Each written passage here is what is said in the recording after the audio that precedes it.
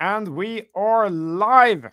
Thank you, everyone. Welcome to a very exciting stream. I'm very excited because I'm looking forward to hearing these two gentlemen's take on last week and where we go from here. So we will talk about Bitcoin ETF, what happens now, second week.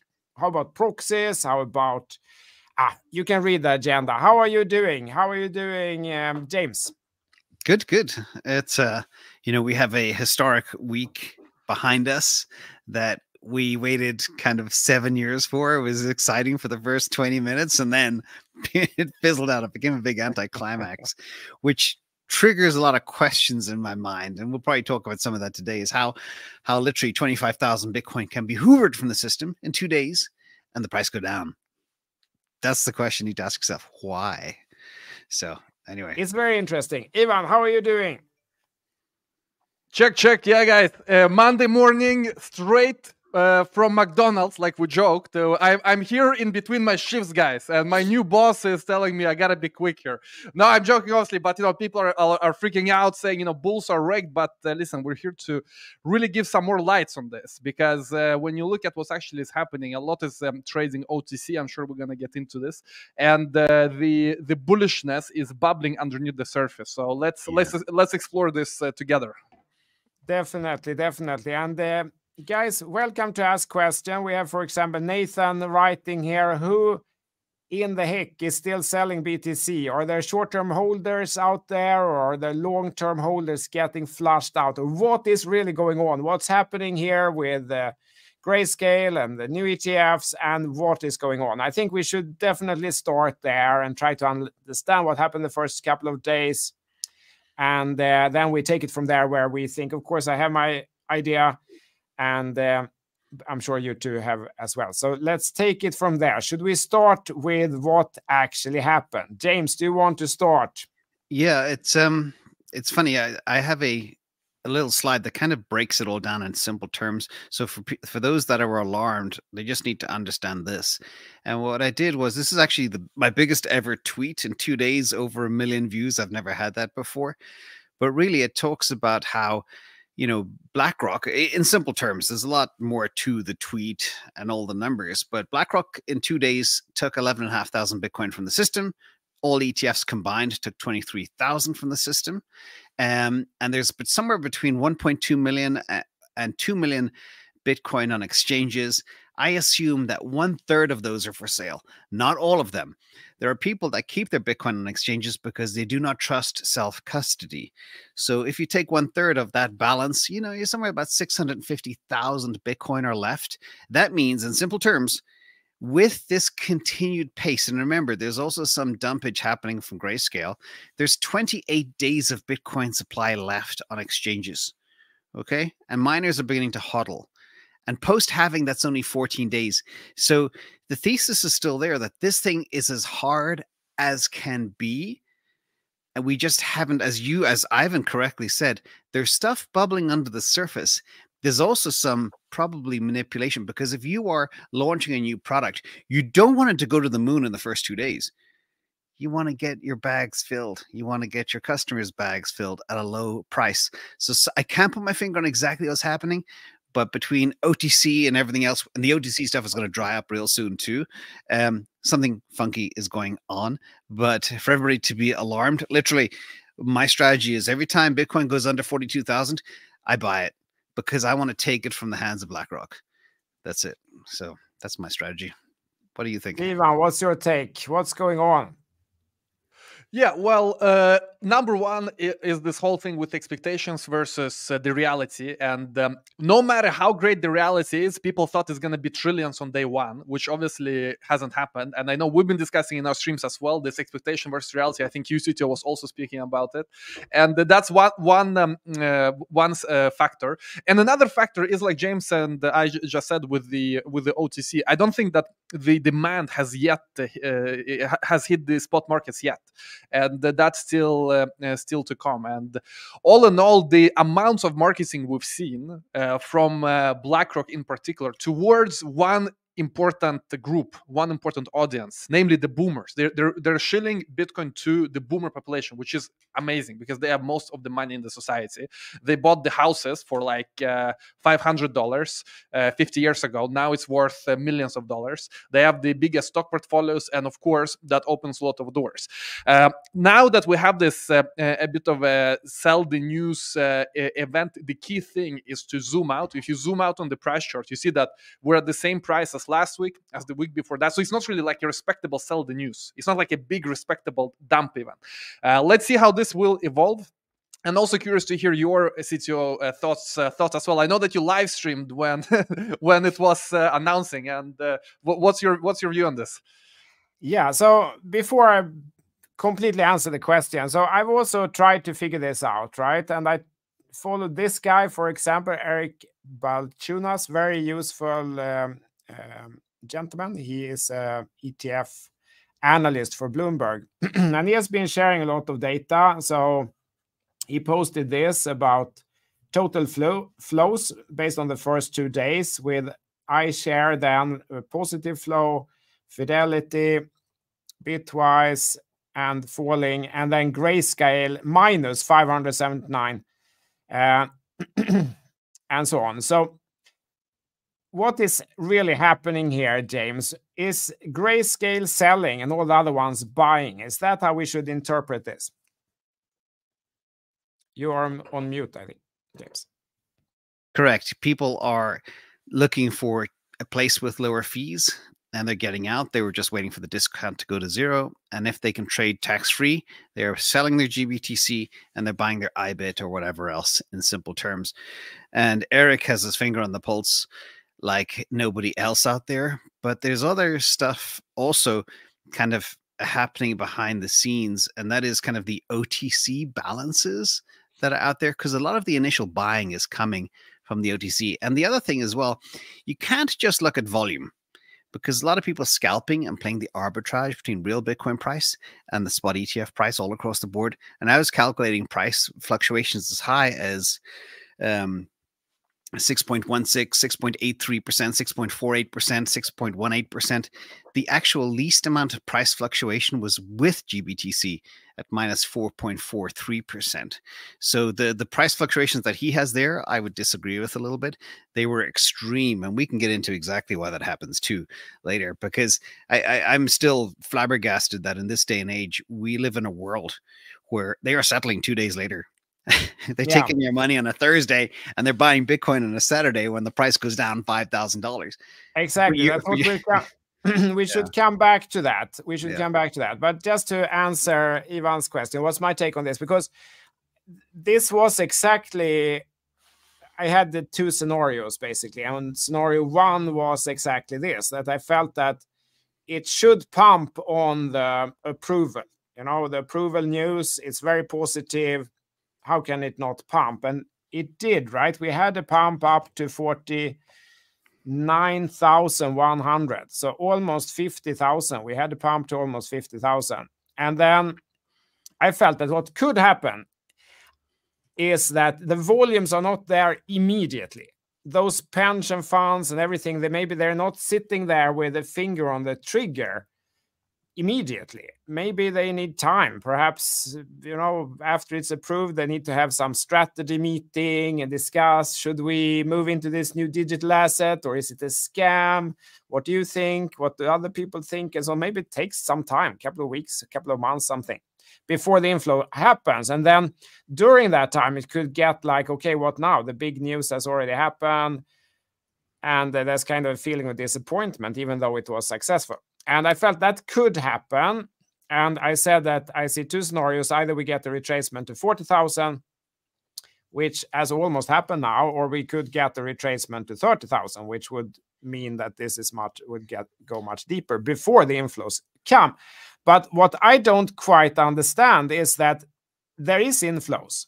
Doesn't this mean that there are inflows actually already day two? So there were actually people with demand immediately, which I thought maybe there wouldn't be, but there is, isn't there? Yes. And one of the things that does happen behind the scenes, you had a lot of people leveraged long I think $250 million got lost in the dip on the very first day of the ETF because they thought, okay, ETF is here. We're going to the moon. Let's do 10x, 100x leverage longs, and they all got wiped. So that basically pulls a lot of their Bitcoin back into the system. So that was one flush. The other flush is the GBTC flush that's happening. But then there's also the OTC balance flush, and they have to go there first to pull their coins off, and then there'll be the supply crunch, and that's coming. There's no ifs, ands, or buts. And you also have to bear in mind that the first 2 days, nobody's going to touch this thing really because they don't know where it's going to go or how it works, or they got to make some phone calls. They got to figure out which product's the best, etc. But that will all come next week, or this week, the week after. The money will slowly accelerate in, and people in the retirement homes is like, hey, what are we doing now? We got $60,000 sitting here in cash. Should I get some of this Bitcoin stuff? I see it on the TV all the time. What should I do?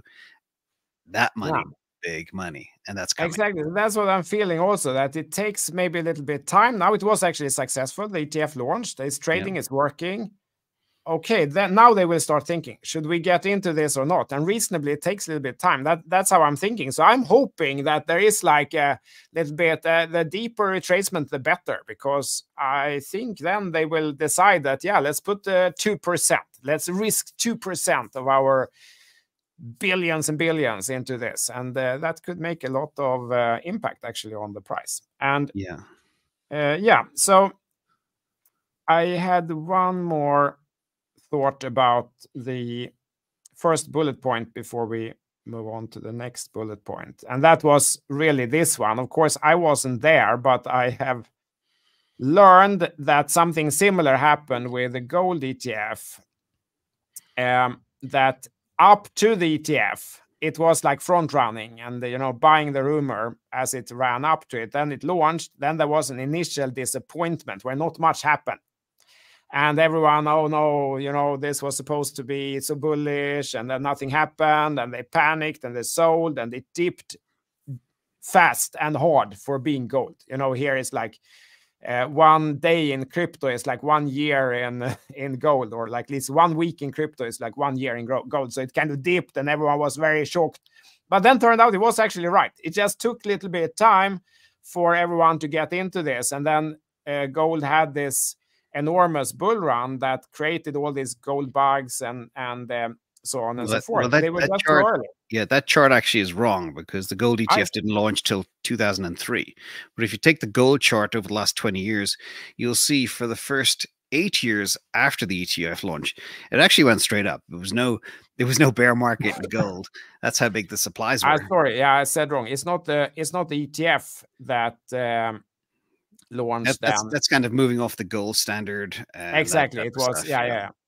Exactly. The Americans were finally allowed to own gold again, and that was the event that people were trying to front run. And then it kind of backed up, but then actually it was correct. It actually led to the biggest bull run of this asset's history. It just took a little bit of time to get going. And remember, people need to realize that, you can't really compare gold to Bitcoin, because Bitcoin is so superior. You want more gold, you dig a little bit deeper, you get more gold. And the inflation is there, and it's manipulated and everything else. Bitcoin is verifiable, and it's hard as hell. And the money coming in, if you look at the gold ETF, 8 years it went up, but it only 8x'd.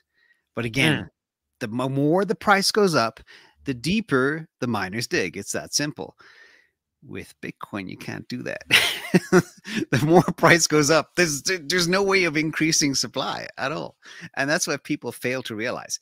So when you see, and this is what has me very excited, there's a theory that maybe we will not have a bear market again, because if the money supply keeps dripping in, and remember, we're only going to need like, what is it, 450 million bucks a day, which is nothing when there's 100 trillion of money in the world. That's peanuts. All we need is that to sustain the price. As long as we get that flow coming in, and by the way, that assumes every miner sells every Bitcoin in real time, which they're not going to do as well. It's just, we're setting up for a perfect economic scenario, which I think is very exciting. Yeah. So, and what is happening now with the proxies, like MicroStrategy and Grayscale and so on, will what are we seeing here? Are we seeing ETF taking over that use case? Maybe, James, I feel that this is really your ballpark. I give the word to you again, then Ivan will get to talk ample time during this show. Yeah, this is your specialty, James. Yeah, so proxies are facing a perfect storm right now. You have Michael Saylor, who decided to sell. People would question the timing of the sale, but I think it's better he sells now than at the top of the market. And he has expenses that he needs to pay for. You know, he doesn't take a salary. He needs to pay for his boat maintenance and other stuff like that, maybe buy some more personal Bitcoin for himself. And by the way, he owns 37,000 Bitcoin as well. His company owns 190,000 pretty much, more or less. So between those two, it's nearly 250,000 Bitcoin, which is huge. But it's just, I think the amount he's going to sell is going to sell it gradually over the next 3 to 6 months. And it's less than 8% of his stock. So it's not like he's dumping everything and rugging everybody. So everybody kind of freaks out. But there is some of that sell pressure. And that combined with the fact that you have the ETF as an alternative, those that were in MicroStrategy as a proxy, now they can flip over to another choice. And then on the miners, same thing. The miners are selling shares. They're diluting because they need to modernize their rigs so they can be competitive after April 17th. If they do not run at a high level of effectiveness and efficiency, they're toast. You can't run an S9 from, 2020 and expect to be profitable. You need the state-of-the-art rigs. So that's my take on that. Yeah. Great.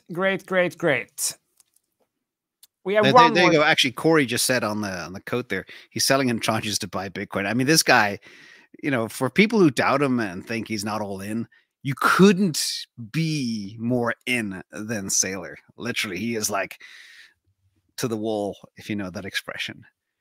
Oh yeah, absolutely. There's one more thing about the ETF and thing, because as you said, there's two things here which I didn't get until last Friday.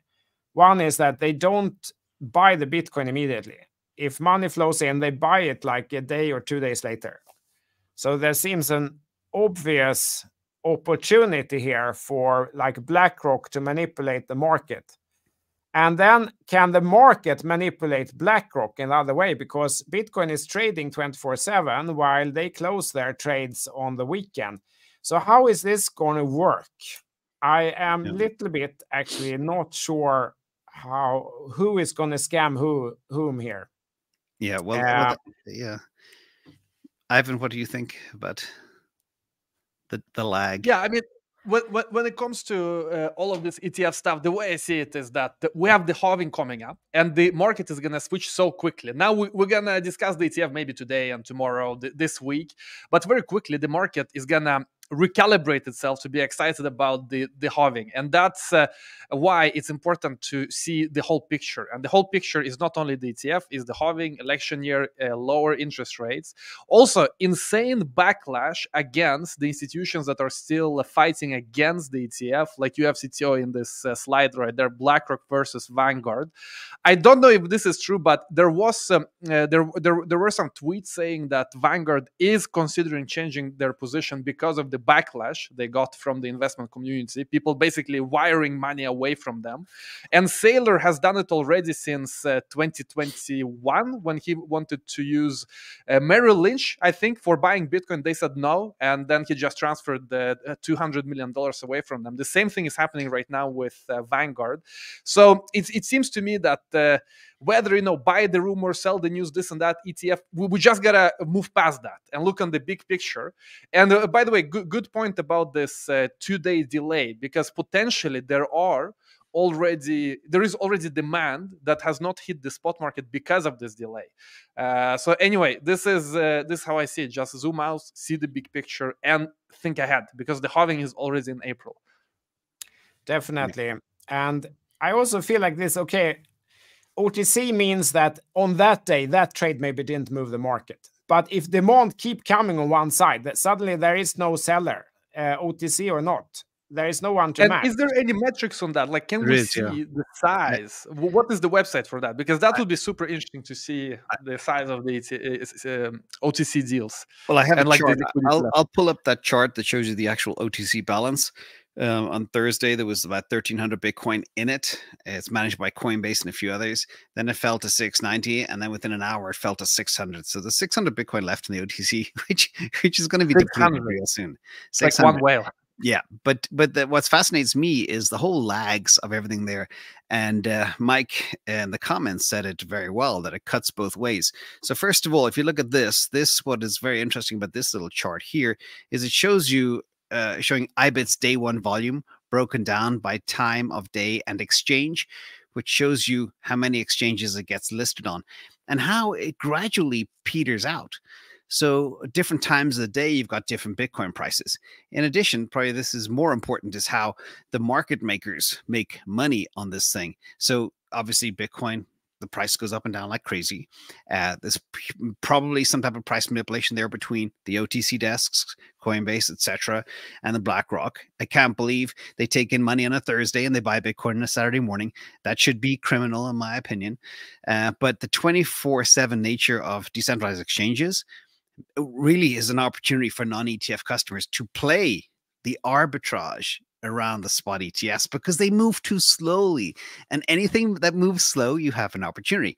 Now, if the price is going down, the ball is in their park.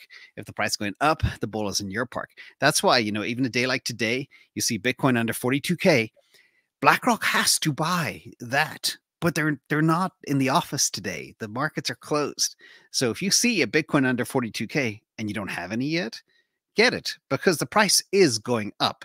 It's the safest trade that you can possibly see right now.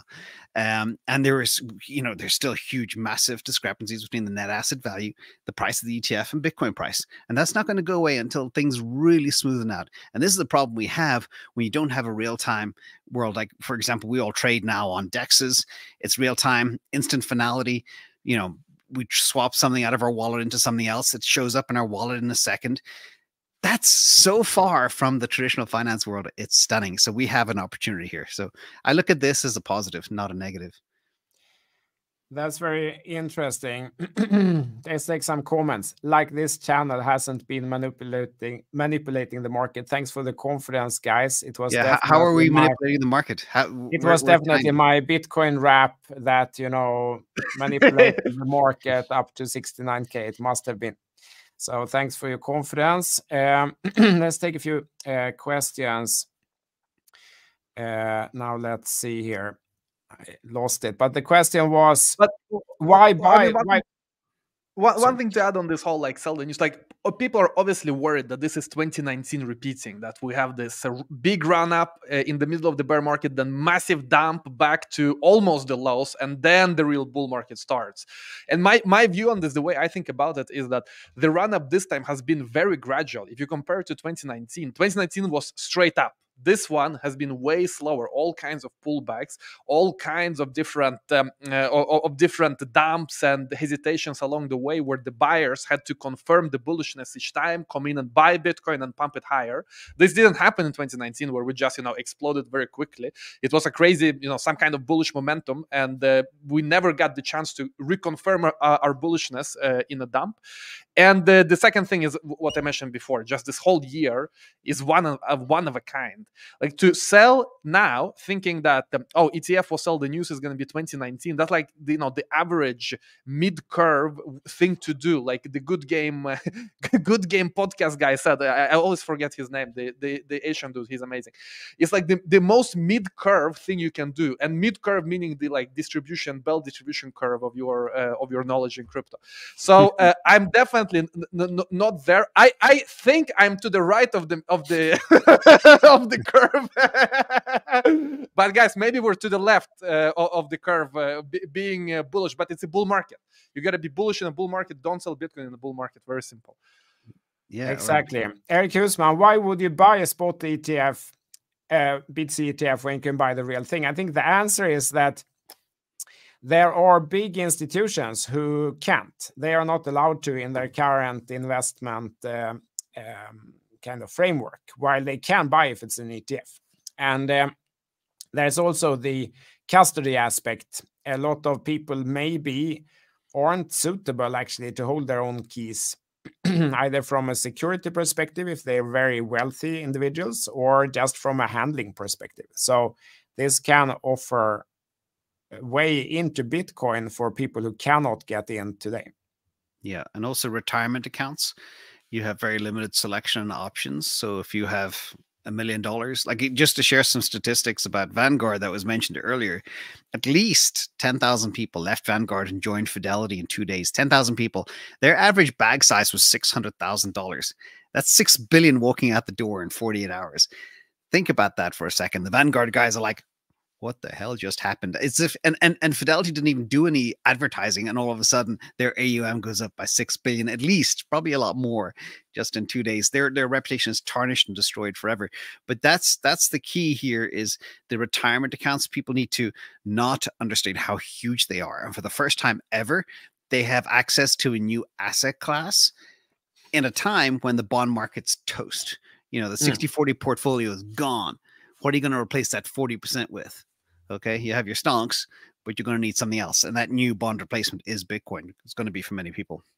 And then once the machine turns around and has, you know, you got 3.7 million investment advisors on the planet. Once they get their orders given by their motherships to say, you need to advise your customers to allocate 1% or 2% or 3% or 5% or 10% to Bitcoin, that's it. Game over. 3.7 million people pumping Bitcoin on our behalf.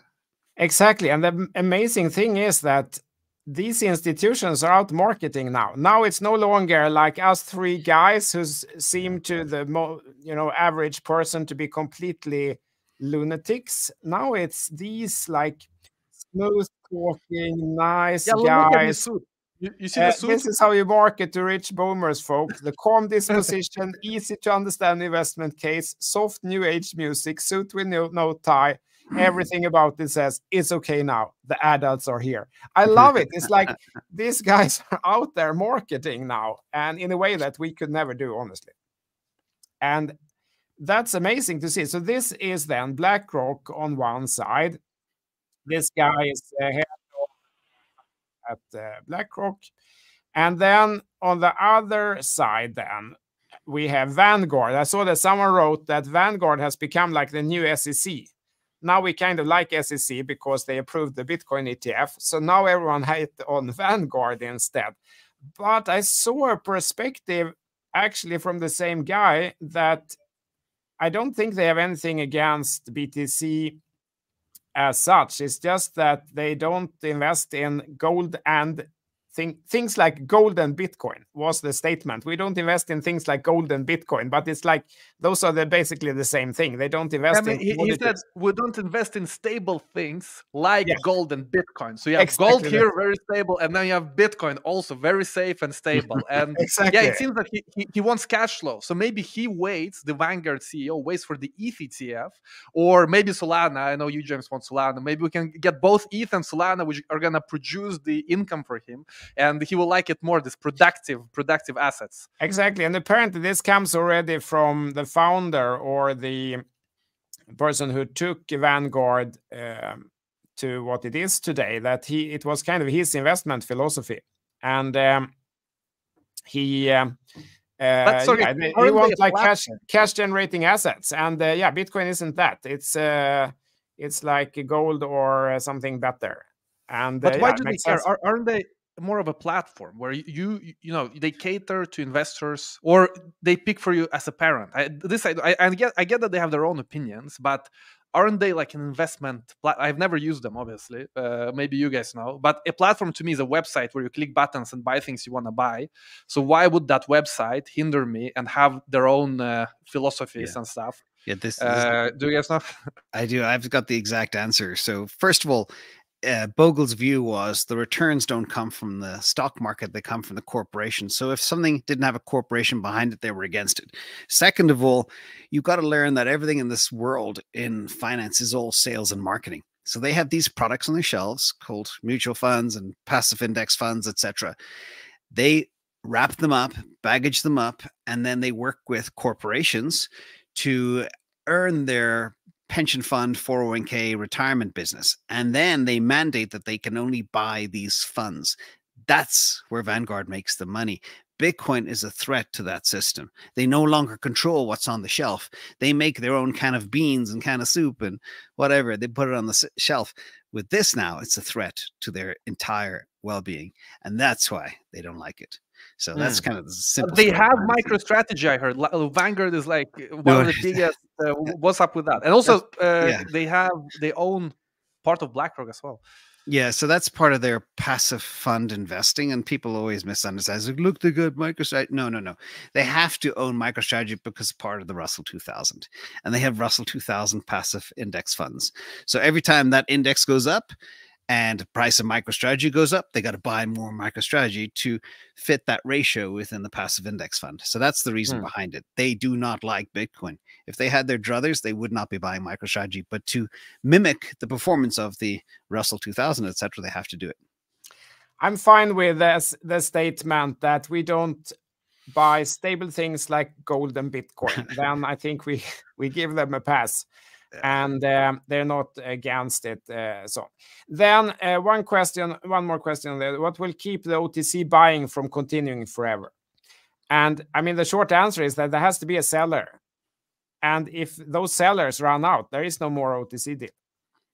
That's the thing. So short term, OTC will not affect the price. But long term, it definitely affects the price. Doesn't matter where you buy, because eventually there is no seller at that price. Then you have to buy at higher price to get the deal through.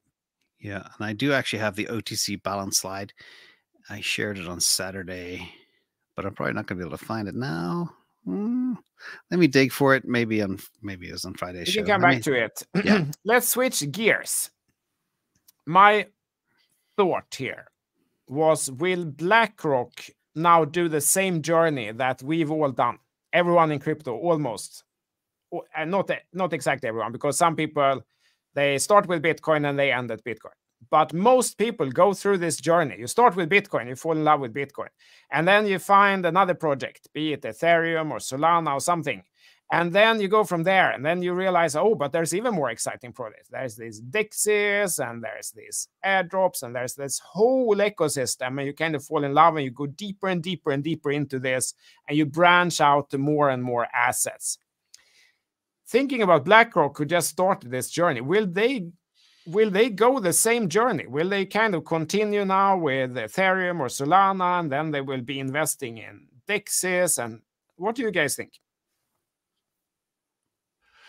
Well, I mean, we all got into crypto, and then we felt, what the hell, this goes up. It's actually full of opportunity, and also new tech. It's so interesting. So if their business works out and it all checks out like they want, and they see true demand, why not? It was kind of like A16Z. A16Z, though, they went hyperspeed. I remember reading about A16Z investing in DeFi in 2019, and just putting their toe in the water a bit, testing out.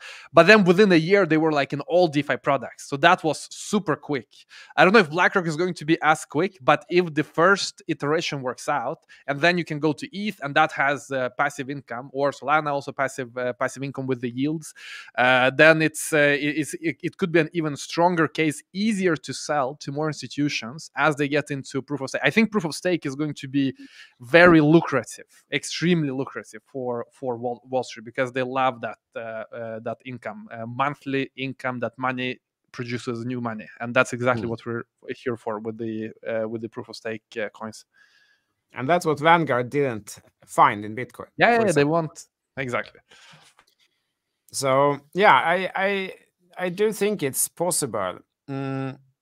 Just coming back, I tried to take some questions here. Do you guys think that Wall Street will continue to manipulate the price, ladder up and steeper down, step price down, and then they will dump, we buy it back up, and so? Do you think manipulation will increase or decrease now that institutions have come in? It's going to be different kind. It's not like we're free of manipulation. I mean, with all of the exchanges, FTX and stuff, we have probably a lot of manipulation. But it's just, we're manipulated by, James check. I mean, we're let's see if he comes back. We're I'm manipulated by our own degen kind, so to speak, and we're dealing in the same coins. We're in the same ecosystem, and it's going to be very different. I mean, one way I've been speaking about this on my channel before, that is going to be, this spaceship coming into our space, and we're like indigenous people, like we don't really understand what's happening. For a while it's going to be like this, for us to switch the thinking and seeing new market participants on a whole different level. I don't really know what it will lead to. It could lead to the 4-year cycle being distorted a lot. For example, let's say we pump very, very fast and then dump fast way before the 4-year cycle should have ended, and this is what Bob Lucas calls the left translated cycle. Maybe that will be an effect of this new type of manipulation, that we don't recognize our cycles anymore. But it's going to be definitely new type, and we're definitely not free of it right now anyway. It's happening all the time with the exchanges and market participants already. Yeah, agreed. By the way, I tried to upload a updated deck, and it limits me to one deck. I'd remove the other, and then tried to log in and kick me out. So I am. I'm going to do it. Share the screen, James, if you. Yeah, I'm just waiting for it to upload into. I'm going to turn my camera into a slide. It's because it won't let me upload a second deck, and that's where I have the OTC stuff. And I removed the first one, so I can't even upload anything now. Another limitation of StreamYard. Anywho, let me see. I'm going to switch cameras, and I do have that OTC slide that you were all looking for. I'm going to change this to this. All right, so the OTC slide is here, I think. No, that's the exchange volume. This is the OTC balance, everybody. I'm going to blow this up so you guys can see it. Let me know if you're tracking. And this shows you the actual amount of OTC. This is actually from a guy called Black Kiwi on Twitter. But you saw that the available Bitcoin balance in the OTC decreased significantly from 1,250 to 600, and that was the delta between Thursday and Friday. And it was actually 690, and then 90 got pulled out immediately. And there was such a large inflow that this will be depleted in no time. And this represents 3 of the major OTC desks. I can't remember the names of them offhand right now, but basically that's the OTC story right now. And the other thing that's kind of interesting that's happening is the Bitcoin exchange volume flows. There's only been 180 days in the history of Bitcoin where there's been such massive deposits and withdrawals on the Bitcoin network. And this has never happened before. The combined flow is 4.07 billion using the 30-day moving average. And this indicates a heightened level of speculative activity among investors. And this probably explains why the price is kind of being suppressed right now, because of all the speculations happening behind the scenes and all the movements of Bitcoin, etc. So that's part of the explanation, I think, as to what's going on. That's good. That's good to hear. Let's take one question before we move on. When is a good time to get out of ETFs and take money and move into BTC itself? I mean, I don't know. I haven't figured out any way to arbitrage this reliably. I think they should track over time. They should be similar. They should track the same gains, isn't it? Yeah, I think the easy way to play it is determine where the support and resistance lies and use that as a signal when to play the arb between. But it's very difficult because it's so cumbersome with the time lag to play that on ETFs. If they were truly real time, it would work, but it doesn't. Yeah, so I think any obvious strategy will get eaten up. Oh yeah, pretty quickly. Let's move on. Has the narrative already shifted? Is like the Bitcoin centric part of this cycle already over?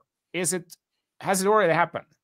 And it's now about, okay, what will be the next ETF? Is it Ethereum ETF or what? Or are we still in a Bitcoin focused part of the cycle? And leading into that question, we had this statement when the ETF was approved by Gary Gensler, who we now love because he approved, he voted yes for the ETF.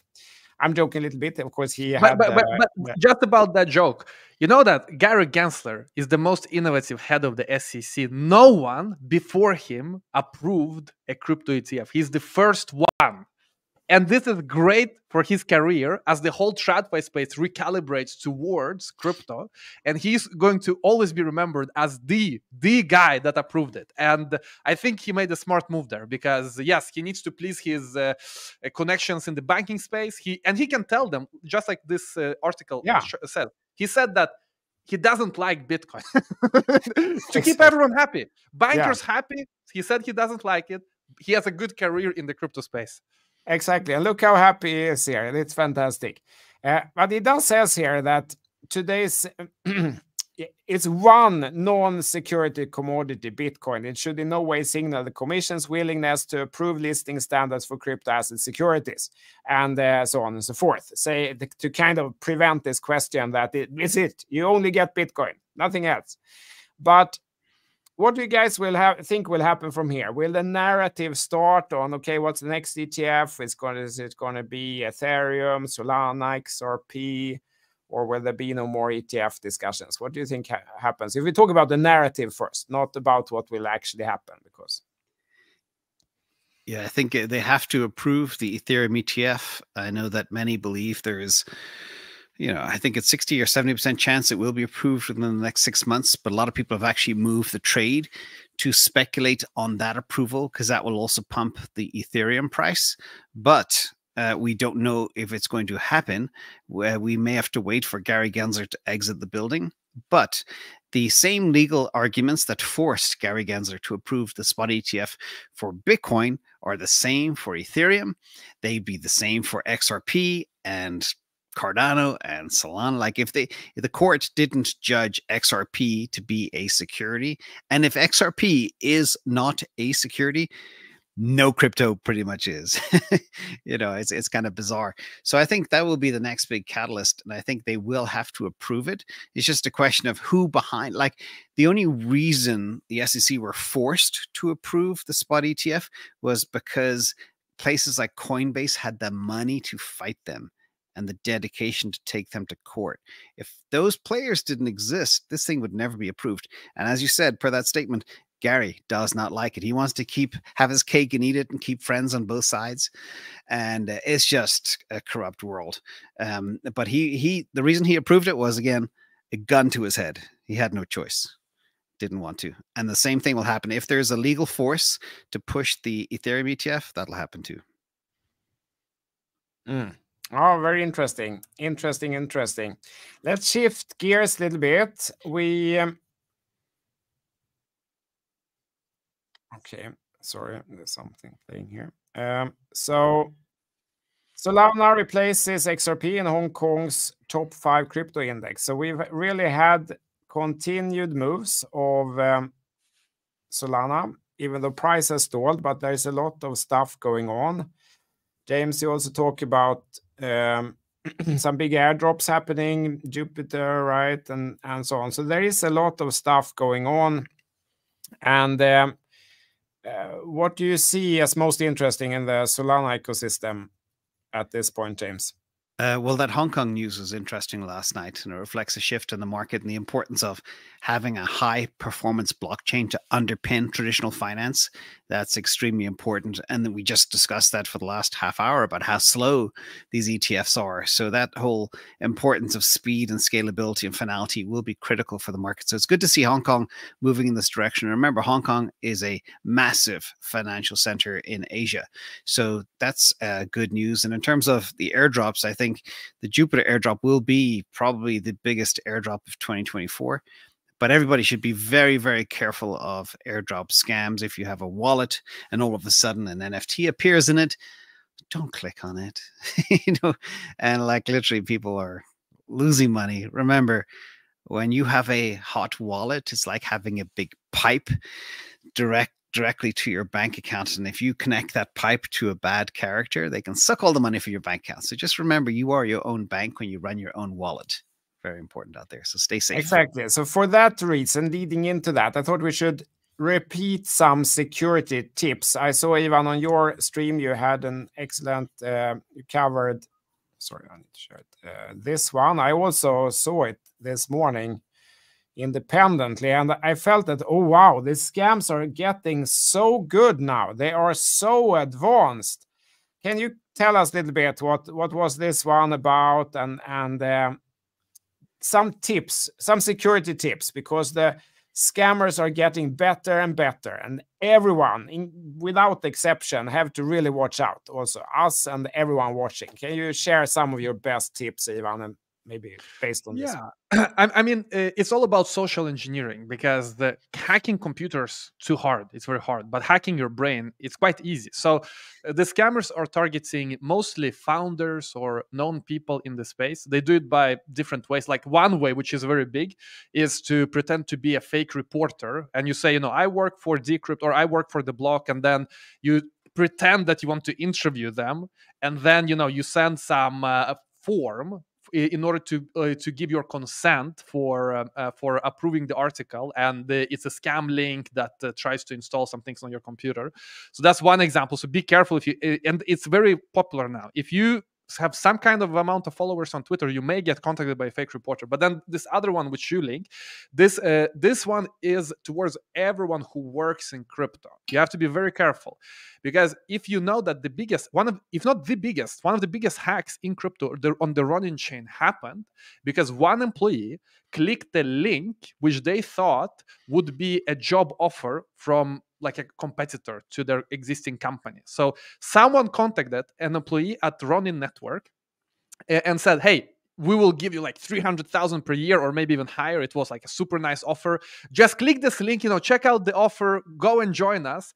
And that link was a keylogger, and the Ronin Network got hacked for $600 million. Okay, now we live in crypto, we're in the crypto industry, so the hack was just we're two bad guys, we're gonna try better next time. So they survived like if nothing happened, which is insane because it's 600 million gone. So, and this one is similar, but this one is targeting developers that want to work in games. So here is a recruiter who is a scammer contacting developers, telling them, hey, download our game. And of course the game is a scam, but they want you to test to test the game, because you're going to be working on it. So they tell you, download it, try it. Here's the test build to run on your machine. So the lesson here is, number one, never install any executable on your machines. Be very careful. If you have to do it, like let's say you actually want to try a game, do it in a virtual machine. Like sadly, many games are downloadables in Web3, which they should be online. They should be a website. But I know that many of them are downloadables. If you want to download, just do a virtual machine, download there. And that's, by the way, true for anything you download. There's no need to download stuff nowadays. Nowadays, in 2024, everything is on the web. It should be on the web. But if there is something, ensure it's a virtual machine. Be extremely careful with PDFs. If you get some job offer, likely a scam, I mean, be extremely careful. Also, have a separate machine, maybe not your main machine. I mean, or a phone. Like if you compare downloading something to your laptop fully without any protection, or the phone at least has a bit more sandbox built into it. But anyway, be extremely careful with that, and always have most of the funds in a hardware cold storage wallet, ideally a multisig, but that's it, guys. And the thing is, you need to know, you need to hear it, because in the heat of the situation, you get a job offer, you're on a Friday, you're relaxing, oh man, maybe this is a great job offer, you just click without thinking. And these social engineering scammers, they're very, very good. I have one experience of social engineering, which was like way simpler than this, but it was one of these emails when I was in university that said that your email inbox is full. And I was like, running somewhere in not a lot of time, and now you get an email saying that, your inbox is full. Click here to like expand your inbox. It's so simple. But in the heat of the moment, I clicked it, and they obviously ask you to log in. It looks exactly like the real site. Without thinking too much, I wrote my email. But the good thing is it was like university email. But then it hit me. Crap. I got fished. So always remember it, because it will hit you, man. If you don't repeat it, you don't hear about the stories, it will hit you. So cybersecurity, guys, it's one of the biggest threats to your, now with crypto, to actually your personal wealth, if you don't follow the basic rules of cold storage and hardware wallet and so on. Exactly. Because I think that one thing that is really in the season now, I think there's a lot of airdrops going on, which is fantastic. A lot of people who have been earlier trying different services, maybe just to experiment, they are now being rewarded with airdrops of those actual projects and coins, which could turn out very valuable. So this is one way, if guys, you want to, if you have time to spend, not so much money, try out all the different projects, because I think many of them will later airdrop coins to those early users who were trying the network. And that's a fantastic way to get some funds to invest later if you don't have any funds. But while doing that, make sure that you don't get your wallets drained, because here you will need to experiment and you probably will get scammed at some point. One of those projects will turn out to be a straight out scam and you didn't see it. So the way to isolate is to have different wallets for the different things. So you don't have just one big wallet where you have all your Bitcoin and Ethereum and everything and all your coins, and you connect that to the 101st service, because then I'm telling you 102nd is going to drain all your coins. You need to have one storage wallet, which is a hardware wallet, and you only send coins in and out using the native hardware wallet application. You don't connect it to anything at all. And then you have another wallet, which can be a software wallet, a MetaMask or something, and you send in some coins to try exactly that service. And if it gets wiped, it's only those coins you sent in to try that service, not your entire wallet. That is kind of the base. Assume that you will get wiped and then act accordingly. That's basically the thing. I have also stories where I've almost gotten hacked and just like last minute realize it. So assume it's going to happen and insulate each interaction. So not your whole wallet, but just that thing that you were trying to do gets drained, because assume it's going to happen. Then I wanted to share something else, which is actually a little bit beautiful by one of the biggest crypto haters. And it was this one. Let me try to change the view. This gentleman here, John Reed Stark, he is the former chief of the SEC Office of Internet Enforcement. So I imagine that during his work there, he saw a lot of the, bad side of crypto. People using Bitcoin for ransomware and stuff like that. And then all those people come complaining to him. He has to deal with it, and he feels that this crypto is really, just a bunch of scammers and criminals. While we sitting here on another side feels different. But he replied to something here from Anthony Scaramucci. I'm unsure I pronounced the name right. But he said that this, so remember here, that this is one of the big critics of crypto. And where he writes himself, I think crypto is a mammoth Ponzi scheme. But we do agree 100% on the following critical notion. Crypto owners are extraordinarily passionate and represent a growing and powerful political constituency. Crypto owners could become one-issue voters and move the election needle, dramatically, which makes a lot of sense. The stark reality is that above all else, people have always voted with their wallets, and going forward, we will do so even more if their wallets are digital. To me, crypto seems more than just a walking dead, anti-hierarchical alternative money system. Crypto seems more akin to an ethos, a lifestyle, a culture, and a worldview. I can't help but marvel at how crypto gathers together a hodgepodge of fed-up libertarians, progressive humanitarians, disgruntled youth, and a global masala of... Yeah. One thing, this is post Blackrock. This is post ETF. Where was he before? Because before, this is the first good post of him. I've spent like hours reading his previous stuff, because he always writes like a Bible. He doesn't write concise text. He writes like this. So it's always like a big, I scroll, I read how Binance, how CZ is a federal criminal. I scroll, all of it is a scam. none of that was true. But now post ETF, you see how boomers are being marketed to and converting one by one. I love it. By the way, I agree. This post is very good. And we are one issue voters. If you don't like crypto, I don't like the politician. That's it. So yeah, fully correct. But I think this shows this is post approval, post Blackrock, and it's only the beginning.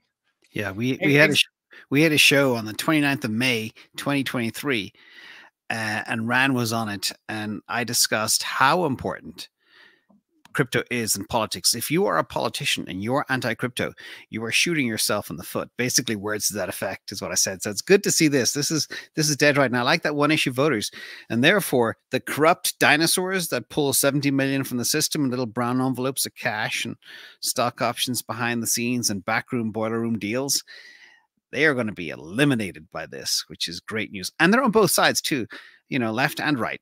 They're all over the place. But I like this. And that's why we need new modern politicians that have high levels of IQ and understand how the modern world works and understand how it's no longer about the military industrial complex and starting wars all over the place all the time. It's about finding peace. And that's why Jason Lowry was all about how Bitcoin actually fosters peace, which is incredible as well. Yeah, this is brilliant. This is a great piece. So this is actually, I mean, love them or hate them, the new crypto faction is a force to be reckoned with. Yeah. And he's saying the crypto corp and core will continue to grow exponentially. So I always feel that when you hear something like this from one of the biggest critics, that's when you know that this is actually real. It's what they call a watershed moment, and it just happened. It happened. Yeah. And I also think that it's actually very insightful because this isn't only about the technology. It's really about where are the most interesting people, if we talk, you know, intellectually in the world, where, in which industry, where is it? It's here. And that is not going to go away. And that's not about technology. It really is the people. And it was a big insight to me, actually. It is partly about the people, not only about the technology. And one thing that cannot be understated, if you look at the mini revolutions over the past 2 years, you know, Canadian truckers, you got the farmers in the Netherlands, you have riots in Germany, farmers again burning stuff down in Germany yesterday and the day before, and then stuff across France and all these other places in the world. There's one common element behind this, and that is anti-establishment or whatever he called it. It was a very good word. And that is bubbling up. And the underpinning of that revolution are things like crypto. So it's all like a big what's it called? A keg of gunpowder about to blow. And it'll change everything. And maybe it has blown, because now there are articles like this. This came out today. World Economic Forum, which is like the symbol for the traditional world somehow. Blockchain is in from the cold, and stablecoins are set to change the financial system forever. And I mean, we're at 17K, 20K. I mean, now we're at 44, like 42. Now they want it. It's crazy, guys, because even they follow the price, and their sentiment follows the price. It is insane. And also, like you said, Tito, I like what you said about the intellectual. Like, it is the fact that the most interesting people are in crypto, whether you look at Elon Musk, whether you look at everyone else involved building. But then if you look at who is not in crypto, who is the critiques, they are literally still discussing whether you can divide the pizza into more slices and it will be more of it. I don't know if you guys followed, but there was another critique of Bitcoin, that there was some TradFi professor that came out and said that it's not scarce because you can divide it into satoshis. I mean, that's the level of critique we're still getting. And then the whole Twitter blew up with this like artificial intelligence pizza slice pictures. And yeah, it's not even close. You have Gary Gensler, like you have Elizabeth Warren. I mean, that is the crew. And on the other side, you have Elon Musk, also Jack Dorsey with his Bitcoin, although he's a maxi. Everyone, all the researchers and devs involved in crypto, it's not even comparable. Yeah, and this is one of the things that the TradFi is really afraid of. Is stable coins is one of the many use cases. Remittances, payments, all of these things destroy the TradFi system. destroy it. And blockchain technology increases not only just transparency, reduces transaction cost to zero pretty much, and it makes it accessible to the world through a mobile phone. And this is what they're afraid of. They no longer control the monopoly of money. And this is why the Warrens exist and many others. So let's take some questions. I think I think the smart people in crypto, but I respectfully disagree. The smartest people are now mostly in AI. I think it's not either or, and I also think it's the most interesting people in crypto, interesting to talk to. While I think a lot of smart people are seeing that as we move more and more digitally, which a lot of technologies are converging into. There's only one digital system for transferring something of value like money or objects digitally, and that is blockchain. That's the only technology we've invented. And as we live more digitally, which I think that now there's so many things happening. It's AI, it's generative images, generative video. We will get Vision Pro from Apple, which I'm sure will further accelerate this, digital living. We are sitting here talking digitally now. We don't need to meet at the convention center anymore. And everything has gone digital. And that means that the money will also go digital and global. No one cares here on this chat who is living in which country. It's all global. It's all digital. And I think they will work together to reinforce each other is the word I'm looking for. Yeah, your colleague there is correct. There is the money is flowing into AI now, not into crypto. I shared a chart a few weeks ago. It was like an X, and that's a lot of it is because of the anti-crypto nature of like U.S. government, etc. But AI and crypto will converge across so many areas, not just finance, not just innovative solutions, but also portfolio management and maybe AI generated art. It's all sold as NFTs, so many different things. They're both going to converge, no doubt about that. But there is one big difference, and that's the level of peopleness. How do you say? Crypto is for the people. Community. It's everyone from truck driver to white collar, blue collar. It's really a people's movement. AI is not like that. I mean, we all use AI with ChatGPT generative, but it's you're not part of it really. You don't really care about ChatGPT 3 and 4 in the way that you care about Cardano, Gaugen, the next update, or Solana, Fire Dancer. It's not at all the same. So there is a big difference. But yes, they will converge as part of this digitalization. Global money will happen. No permissions. That's another thing. Whether Vanguard, they have their website, they don't allow you to buy a Bitcoin. You cannot have it like that in the future. So permission and the fact that freedom, this idea of freedom of money, it's massive. It's not going to go away. Yeah. Here's a good question by JJ Doc. Always afraid that we're in our own bubble and forget to look outwards. What do you think? I agree 100%. So, I mean, that's what I try to have as from an investment perspective. I'm not going to lose interest no matter what the market does, because I truly believe that technology will make it. But if you're asking from an investment perspective, that's the purpose of these kind of black and white traffic signals. If the trend is down, I act differently. But right now, the trend is still up. That's my own personal reality check, that I don't get so excited by everything that's going on that I kind of lose track of what is actually happening in the market. Yeah. And for me, I always refer to this as keeping your head out the window, not just in the car looking at the road ahead. Stick your head out the sunroof or out the window and look all around, because the reason we invest is we invest in disruption. It doesn't matter what form it is, whether it's crypto or AI or robotics or energy storage or whatever. That is where we need to be as investors. It just so happens that crypto is a big part of it. So I wouldn't say, I definitely, if I ever found myself in a bubble, I'd give up what I'm doing. But you got to watch everything that's happening in the world, whether it be macro, politics, money, TradFi, whatever, every single trend, and you got to be on top of it every single day, because the world is changing extremely quickly. Do you think this will be the year we get a viral crypto game? Ivan, do you want to guess? You have the maybe following. Well, no, there's a good chance. I mean, we have all the tech needed. There's a good chance someone just needs to build it. The problem, though, is that the ICO space and like the bull market, it distracts people a bit from the core building. But my hope is with all the games that have been building through the bear market, whether it's Star Atlas or some other new one that I haven't heard about that has been building, they have a chance now. As crypto gets more eyes on it, they really have a chance to launch something nice and take us to mass adoption, because gaming is probably the easiest way to get us there.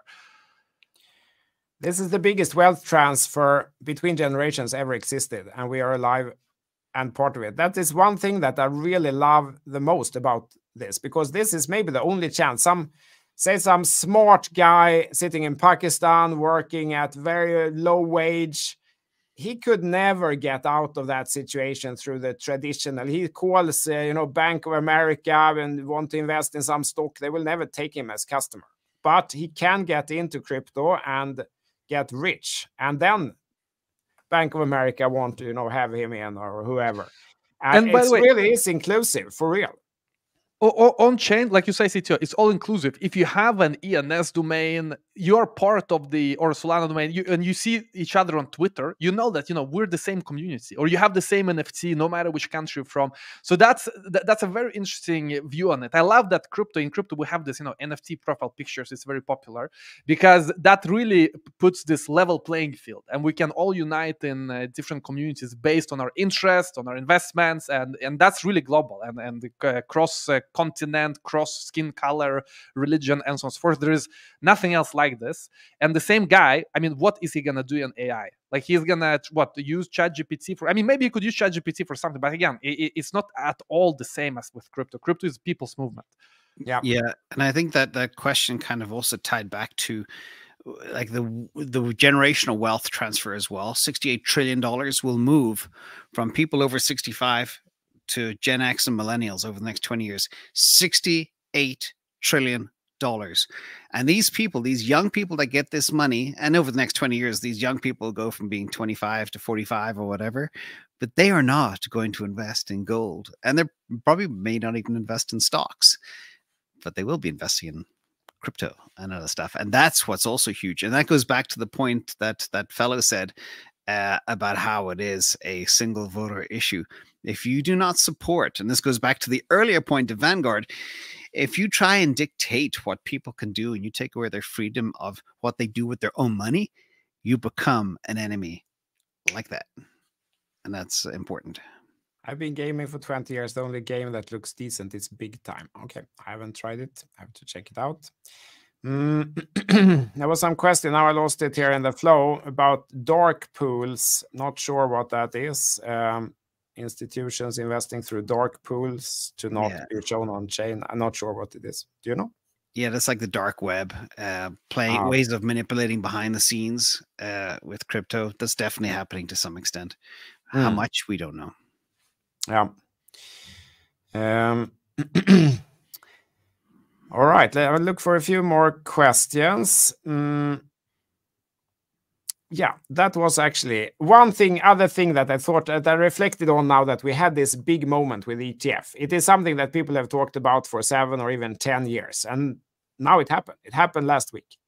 So it's like a decade of preparation that actually happened. And then I'm thinking, with 10 years back, those people, I wasn't in crypto then, but I'm sure some people were pushing for this Bitcoin ETF 10 years ago. That's 1 decade ago. The world has changed a lot since then. And then I started thinking of back, like how the world was, in the 90s and in the 80s, because I'm very old.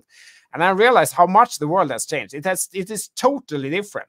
I feel the same, but actually the world around me has totally changed. It's almost unrecognizable in many ways. And that, I think it will going to continue, and I think it will accelerate. I do think that many of the truths that we feel are given, like the traditional finance will be against crypto and we're some small rebels here, perhaps that totally changes. Perhaps in 10 years, crypto is like the established truth around the world, and everyone have forgotten that they were against it before. Little bit like many other technologies. I feel that it can actually happen, that the world can dramatically change much more than we can imagine today. I had this kind of thought. it's not really a question. I just, wanted to share that. Well, I mean, it's very true. I remember myself. I was like 13 or something at that time. But when I saw iPhone, I was like, man, this is not gonna work.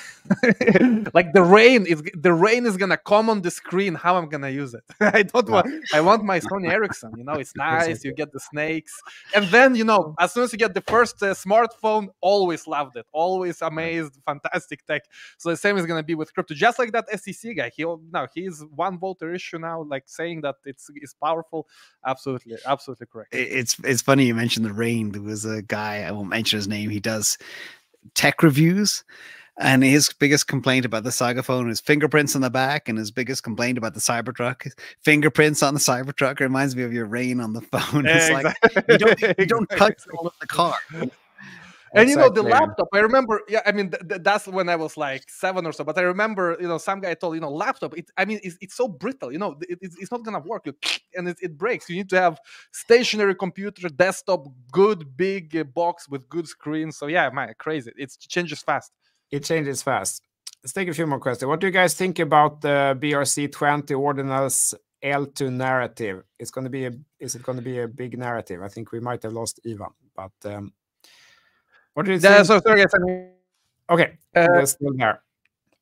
What do you think about the BRC20 ordinals L2 narrative? Do you think it will survive, or is it like a fad? Well, I'm more bullish now than before, because it seems that the devs that were against it are losing. They're losing the social consensus. So I think BRC20s are here to stay. I'm a believer now. Also, the amount of projects building on top, it's insane. It's like its own rabbit hole where they have their own protocols on top, and they're gonna do DeFi and it's massive in China. There is a massive geographical arbitrage where Westerners, they don't really get it.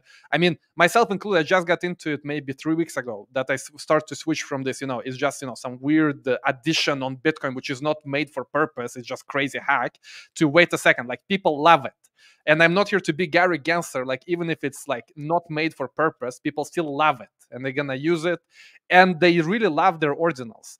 And there is a track, which is like a coin for a protocol to organize all of this different ordinal information. Then there is Tap protocol launching, is going to be DeFi. It's a ton, guys. So I'm not, and you should try Xverse wallet for it. It's like a Bitcoin wallet, but with support. It's a lot, guys. Don't fade it. Definitely don't fade it. Try it and then decide for yourself. We never saw DeFi coming. Could there be something completely new this year that we don't even know we need yet? Do you have any like bubblers that you feel like this is crazy, but it could become something if it catches on? Well, it goes back to kind of what you touched on with the WF and stablecoins. That's a huge use case. Payments, remittances tied into that, huge use case. And also DeFi is so much better than it was the last bull run. It is absolutely a game changer. You can now do everything in one platform. You can swap, you do perps, leverage. You don't need a VPN or anything else. You can swap anything. It's just, you can DCA. Speaking of DCA, we're on the DCA show. It has come so much further. And I think, DeFi summer, what was it, 2020, 2021? I can't remember. That everything was still infantile and kludgy and expensive. Now everything is mature and it runs real smooth. And that is the big difference. And that combination with what you mentioned about games, once we get one dApp that drives 100 million users, then crypto goes to 1 billion users real fast. And then it's a huge space that's transforming the entire world instantaneously. And that's what we're looking for. When that'll happen, I don't know. But I do know over the next 2 years, between 2024 and 2026, the world will radically change like you've never seen, or the world has ever seen in the history of it, because of all of the S-curves converging. And that's what's both terrifying and exciting out there. And if you're not positioned correctly, you're going to miss out on the opportunity, the biggest opportunity in the history of this world. And there's no doubt about that. What do you guys think? I think, for example, payments is completely underserved, and anyone who has tried to collect payment on the internet, how bad all the traditional solutions are, how ridiculously bad it is, and how good crypto is by comparison. It's just that it's too rough for most people to set it up. Ivan, do you have any other thoughts on that? Otherwise, I'll take the last question and then we close. Yeah, I mean, for payment, just one thing to add: like, as long as crypto doesn't fix recurring revenue, it's gonna be tough for companies to adopt it, because the way it works is that companies are valued based on recurring revenue. That's the I mean, if you have recurring revenue in your company, that's the best way to have a nice fundraising. Like, you can see that, you know, we're building recurring revenue and this and that and that. If crypto does not have that, it's gonna be tough. Now, for one-time payments, like, you know, paying for t-shirt or something, paying for computer game, you pay one time, it works. But I feel that most, like, corporations, businesses of all sizes, they really need recurring. And for that, I don't know how we're going to solve it, because wallets need to support it. There are ways to solve it with smart contracts, but if it's not in the wallet, it's going to feel always shady. You know, you transfer your funds into some contract that's going to take it every month. So for users, it's something. I mean, if you want crypto payments, it needs to be recurring, and we don't have it. So that's guys, you guys who are watching, who are developers, please build this, and then you have your killer app for 2024. I would use it as a, you know, business, and maybe I'm sure Ivan and James too. So, you know, you have 3 customers if you build something good here. And now I'll take the last question, the most important question of the day. Important question: pineapple on pizza, yes or no? NFA, not food advice. So, James, yes or no? The core of a pineapple actually has a lot of very powerful medicinal properties that can cure a lot of things. So you should research that. I have nothing against pineapple, just it's high in sugar, but it has some very powerful elements to it as well. And why not? You can put anything you want on anything you want. We should be free to do whatever we want. Libertarian answer from James. Ivan? I mean, it's not my cup of tea, but good for you guys if you're eating it. For me, it's a hard no. No pineapple on pizza. What is it called? It's Hawaii, or what is? I always get confused about pizza names. Like maybe it's only in Sweden. I don't know if these names are international, but in Sweden, you have like Batman, Hawaii. This pineapple one is Hawaii. But I have to say that because we have some members from Italy in the community, and I'm worried that, you know, they will come here and you know, hit me on my face if I say anything else. But it's funny because pizza can be very political as well. Like, I lived in New York and Chicago, and they have different rules around pizza, and they hate each other because of it. And then you got Hawaii putting pineapple on pizza because they have a lot of pineapple there. But it's like putting cheese on sushi. I think there's certain things that should not happen, in my opinion. But it's just so funny how political even food can become. At the end of the day, people should be allowed to do whatever the hell they want, is my opinion. Exactly. And we learned the word anti-de-establishment. Disestablishment. I couldn't do it. I will practice on next week, guys. Thank you so much. Thank you to both of you. And don't forget to subscribe. I haven't said it to James and Ivan if you're not already, but of course you are. And next Monday, which channel are we on then? Ivan's channel, I think. Oh, yeah. Sorry, guys. Then we will see you all and then maybe the Christmas sock will be gone next Monday. We're not sure yet. I need to order new ones. Actually, I mean, it disappeared. I don't know what happened, but the pop filter, one day it was just gone. I have no clue how the hell it happened. And it was Christmas. I thought we have a solution here. Awesome. Well, thank you guys. Have a great week. Have a great week, everybody out there. Guys. Thanks a lot. Thanks for coming. See you. Bye. Take care. Bye.